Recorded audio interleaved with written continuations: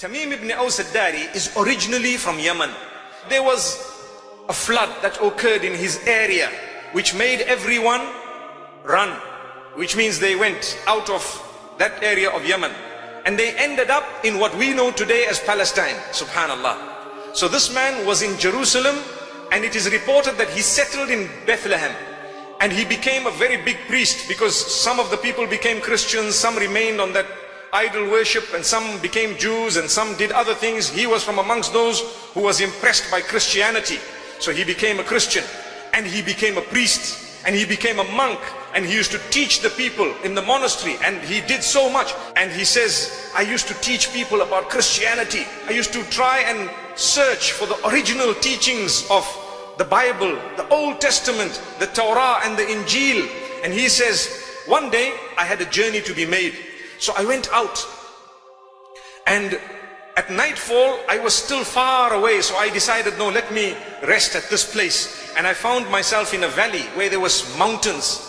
And for the first time I felt so scared, because I know about Jinn. May Allah subhanahu wa ta'ala protect us from the Jinn and even from the evil of mankind. Ameen.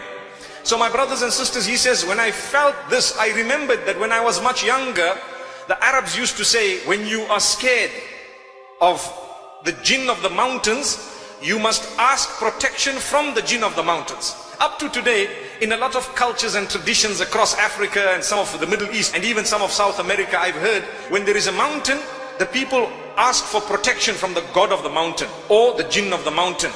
So he says, I was trembling, although I myself was a monk, but I said to myself, A'udhu bi sayyidi hadha al-wadi, which means I seek the protection of the chief Jinn of this particular valley. So he says, as I lied down, I heard a voice. Subhanallah. The Jinn spoke to him. What did they say to him? The Jinn says, seek the protection of Allah, O man, the Jinn cannot help you. So he was shocked. He said, what do you mean? Subhanallah. Seek the protection of Allah, the Jinn cannot help you. And he was surprised. The Jinn says, there is a messenger from amongst the unlettered who has come out in Mecca, and he has brought a book, the completion of the Old and New Testaments. It is the final testament. He has come out, we have heard it, and we have accepted the message. The man was shocked. So he said, A'udhu Billah, I asked the help of Allah, and so on. And he slept the night, and he started recalling that in his books, in the testaments, he had read about this messenger who was going to come.